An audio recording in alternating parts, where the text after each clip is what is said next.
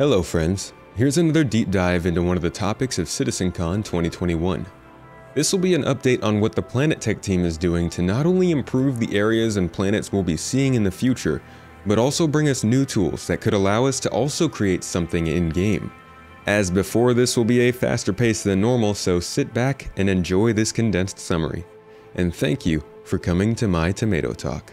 And thanks to my newest Patreon member, Samuel Baez.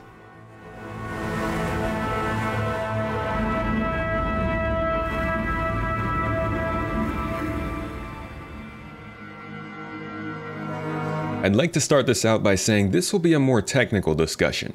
If you're looking for more of the visual additions that have been made to the game, check out my previous videos on CitizenCon in the playlist link down below. This talk is more focused on explaining new practices and technologies that will add some very much needed features to the game. While the technology has always been incredible and arguably industry leading, it has also been mostly static, with things like seasons, dynamic weather, functioning outposts and settlements, and realistic ecosystems not really being a focus. Today, you'll get to hear how progress on those features is going. First, we'll be talking about Gen 12, and how it will heavily increase the quality and performance of every planetary body in the game. Dynamic tessellation will allow for an increase in the triangle count on the fly while the game renders, increasing the quality of closer objects in-game.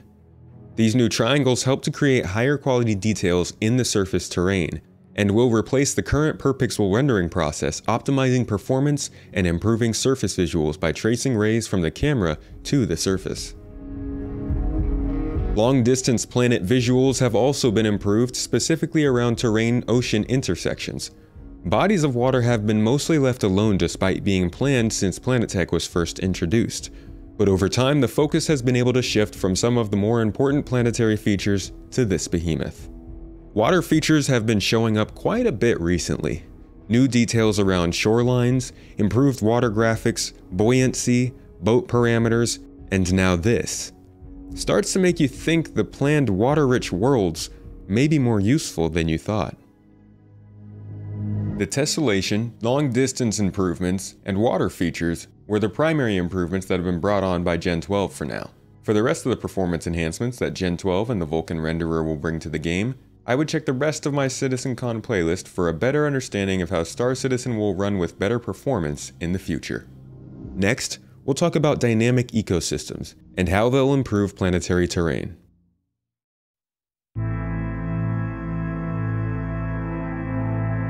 There have been a few key developments in the ecosystem creation tool recently. The method of spawning objects such as rocks and trees on planets has changed. Objects now spawn outside of the terrain patches that are used to make the larger planetary surfaces. This allows for increased resolution in the terrain, better spread of assets, and better performance for the players as the objects load in differently. With this ability to now create different rock asset placements separate from the terrain patch, maybe we'll see areas with much less rock cover, making for better driving surfaces on some of the moons. This also means we will soon be getting the ability to adjust the distance at which the objects render in order to better control performance for our own computers specifically. Reactive ecosystems are also in development, allowing for changes in planetary objects based on their surroundings. As an example, objects can maintain scaling biases for various factors like temperature. This could lead to flora that reacts to temperature, changing landscapes and hiding areas in specific seasons. A new system has been designed for animal and entity spawning as tokens. This will allow for better planetary preset planning, which essentially erases work for designers later. So as artists build planets, they can now drop a rock on any planet and have that rock conform to the biome, whether that be snow, desert, jungle, or water. This is yet another tool that fits important processes into systemic behaviors, which will really help to populate planets with objects and animals quickly in the future. The team has also figured out how to make foliage visually reflect health level, as well as reflect the current season. While that does sound strange, these details will be important considering the new fire propagation effects that we'll be dealing with soon, as well as the proper orbit and rotation that we know will define seasons on each of the planets. We mentioned the coastline earlier and how the visuals were improving there. Rivers are also going to be part of a new initiative to create a system that dynamically places unique biomes around natural areas in order to make sure they truly stand out considering their unorthodox details. Springs will naturally form rivers that will run down hills and realistically create lakes, which will spawn assets on the banks and wetlands to realistically reflect the surrounding. And just in case you're a stickler for detail, this goes all the way down to the rocks in the water having a glisten to them. Of course, CIG has built a tool specifically for river meshes to adjust fine details in the shape, color, flow, and other properties of the water. This could also be a hint at the lava tool, which is one of the next steps, and will come from this tool later next year. This would need to be joined by another key step, which is creating a full planetary water body creation system, like a height map editor but for the liquids on the planet. While the water we've seen in game and here at CitizenCon is not the best out there, it's not bad for a space sim, and it will continue to improve over time. Now let's talk about one of the bigger reveals of the entire event this year. Raster.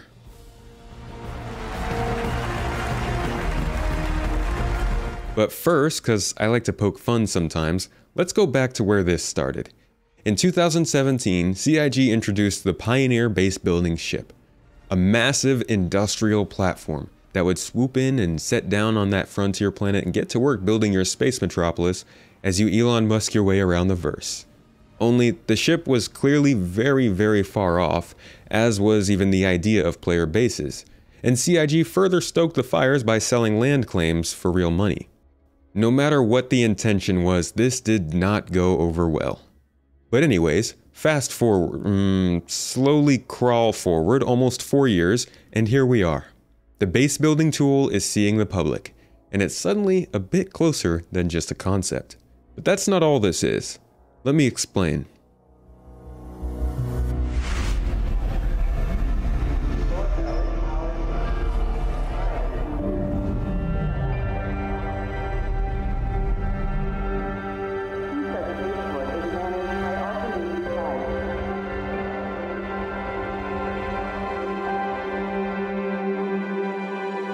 In order to scale up for Star Citizen, CIG has dedicated a lot of time towards building tools that will help.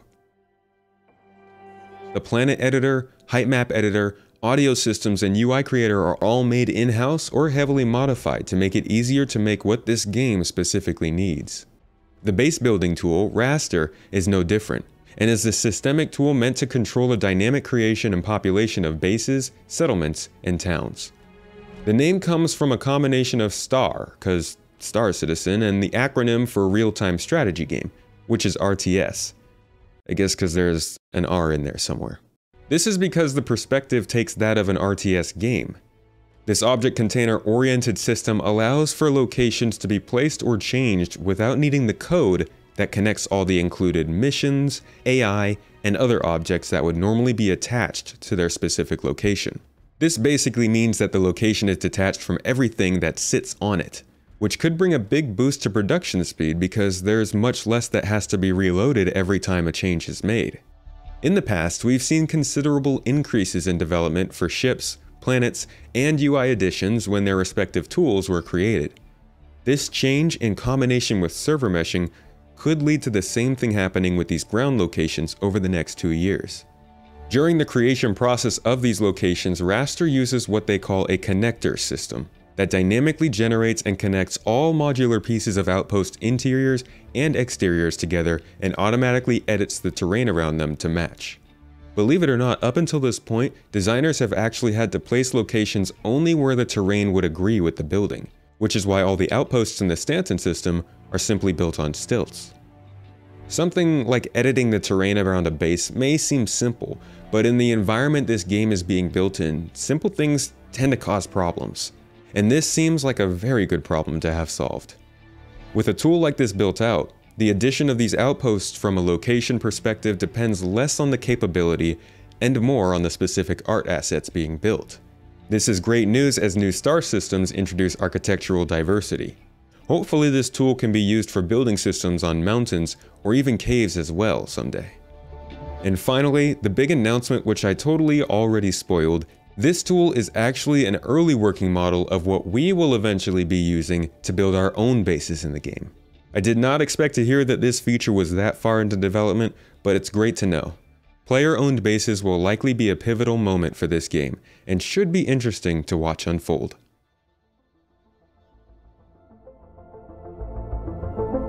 And that's all that was shared in the Planet Tech update video at CitizenCon, which is weird because there were many more Planetary updates. If you haven't seen them, make sure to check out my Life in the Verse and gameplay recap videos. You'll get a better idea of some of the Planetary changes that are coming soon. I don't really agree with how they formatted this panel, as much of the interesting content ended up in one of the earlier ones, but I see why they did it. Regardless, this was still an update worth getting. And if you like this coverage and want to support what I'm doing, please consider supporting me on Patreon. Every dollar puts us one step towards renting our own place, so thank you for all the support. I hope you learned something in this video, and I'll catch you in the next one. And thanks to my top supporters TK, Ken Garcia, Valiant15, The Alpaca, Holston Coop, The Huntress, Dosek, Guilty Conscious, Extreme Tuber 7, El Gordo, Jarzy, Niku, Jin, Bilal Eliasem, and Brian Peterson.